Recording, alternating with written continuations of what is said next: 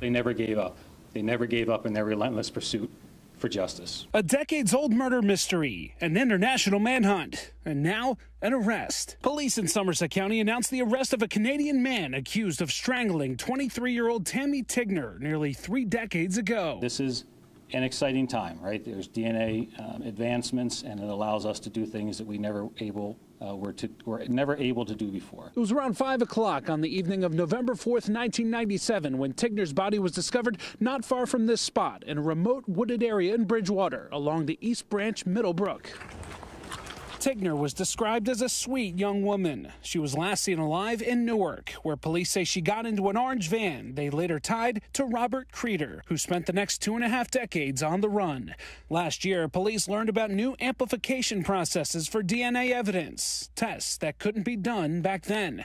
From then, it took a collaboration of local, state, federal, and international police to hunt Creeder down, charging him with murder. Here we are, 27 years later, from DNA to those initial reports to the assistance from Royal Canadian Mounted Police in Winnipeg. Police say Creeder was born in Canada but had roots in the Bridgewater area. He was adopted by his parents. They moved to New Jersey when he was young. He grew up in this area. Police wouldn't divulge details about how the two knew each other, if at all. Police say Creeder was extradited to Somerset County last week. Assistant County Prosecutor Michael McLaughlin called Tigner's mother to share the news. It was incredibly emotional, and she was very thankful to our detectives today and the detectives at the time. Once a fugitive, Creeder is set for his first appearance in court Wednesday morning.